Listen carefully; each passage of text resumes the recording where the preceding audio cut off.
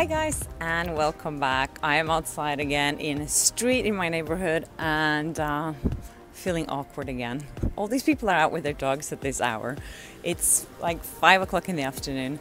I just wanted to say, first of all, thank you for coming back. My last vlog had a lot of views, so I was really excited about that. And this has been a really great week. Nothing really happened, but I've been just relaxing and, you know, enjoying life here in LA and getting some energy for next week, where I am going to Miami to interview The Rock again and Zac Efron for their new movie Baywatch. Some bad shit going on over there, and my balls say we need to check it out. My balls say, just take it easy right here. What do your balls sound like 3-year-old girls? I don't know, man.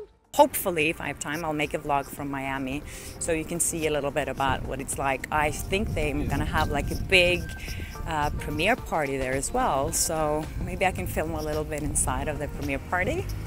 We'll see. Anyways, I just wanted to say that I haven't been doing any junkets this week, but I've been looking through some of my older materials and I wanted to share some stuff with you guys.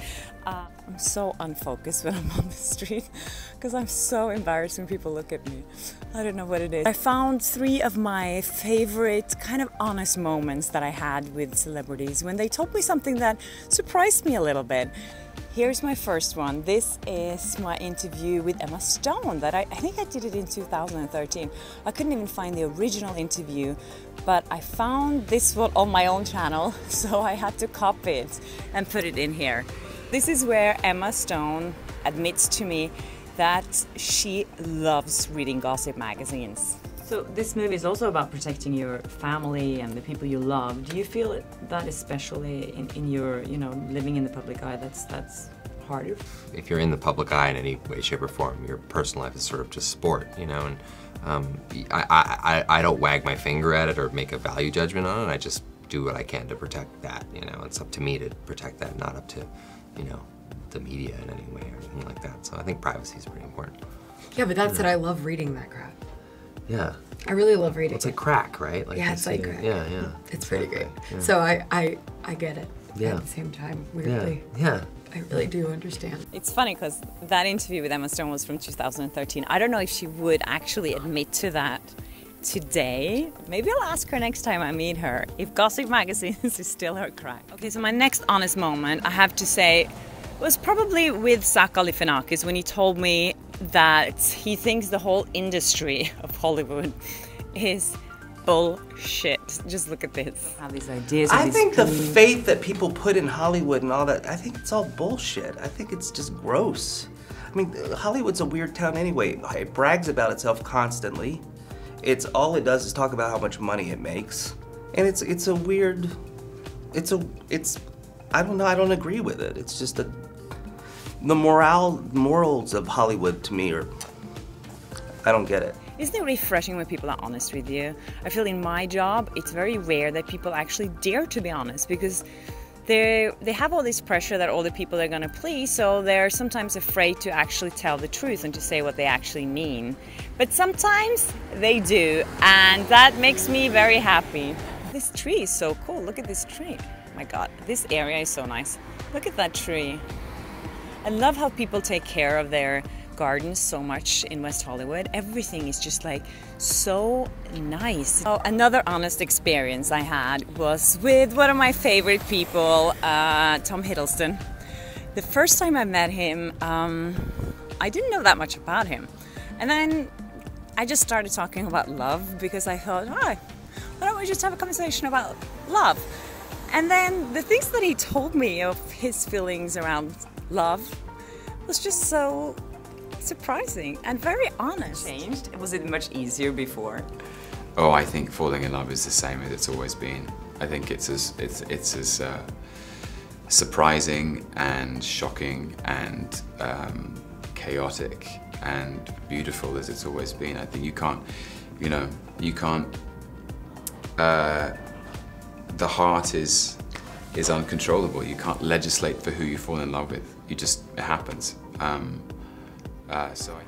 So I hope you enjoyed that. I'll make more of those videos if you like them. I was thinking it's, you know, sometimes it's fun to go back and look at older stuff that you've done and see, you know, and find stuff that was really awkward and or funny or whatever. So let me know if you want more of that. I will keep digging in my archive if you liked it. So I just have to say again, you guys, thank you so much for being here and watching my interviews, and especially coming back to look at this vlog. I really enjoy doing this because it kind of puts me on my toes a little bit, because I feel this is kind of uncomfortable for me. So it's always good to do things that you feel uncomfortable with doing. And especially walking around like this outside makes me feel so uncomfortable. So I really need to kick myself in the butt to do this. So thank you for making me do it. Anyways, so next week I'll be in Miami, and then after that I'll do Wonder Woman as well. So I'm really super excited to watch that movie, to see what they came up with. I learned this the hard way a long, long time ago. Last time someone asked me if it was a very different world coming from the showbiz world in Norway and to the one here in Los Angeles.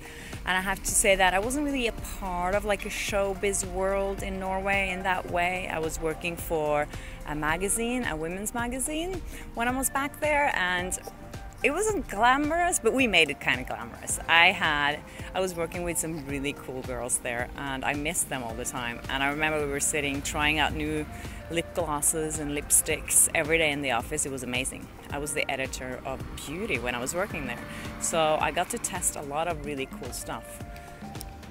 But that's a long time ago now, and I'm walking back home again now. So I hope you guys enjoyed this vlog. It's number 9, I think. Is it really number 9? That's crazy. Somebody's moving. I think it's number 9. That's crazy. I mean, I was really decided to commit to doing this, and I have. So now I feel a little proud that I did, actually, even though it's really difficult to get out of your pajamas and put makeup on and actually go outside and walk around and feel like an idiot in the street. But I'm grateful afterwards, because then I'm like, I did it. So, okay guys, that's it for this vlog. But I don't know why I'm singing every time I say vlog, but vlog. That's it for this vlog. And thank you so much for coming back.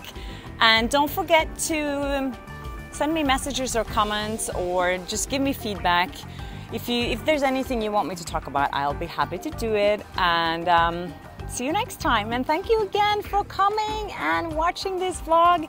And thanks for subscribing, or please do if you haven't. And see you in Miami. Bye.